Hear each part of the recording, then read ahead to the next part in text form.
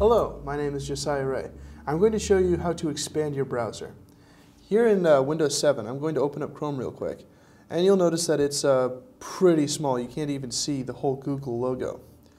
Now, we can resize this manually if we want to, but if you want to make it full size or expand it all the way up, you've got a couple different options. In Windows 7, you can drag it to the sides of the screen, and you notice that box that pops up.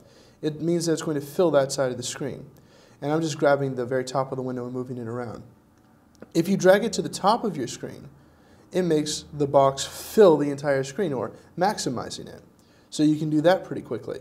So that's a really fast way to maximize your windows, or expand them. The alternate way of doing that is these three buttons that appear at the top of every Windows window. The middle one, that box, if you click on it, it'll make whatever you're looking at fill up the screen. And that will work on any version of Windows, not just Windows 7. You can click on it again to make it smaller, and I'm going to leave it maximized right now, or expanded. So I hope you've enjoyed this short video on how to expand your browser. I'm Josiah Rea.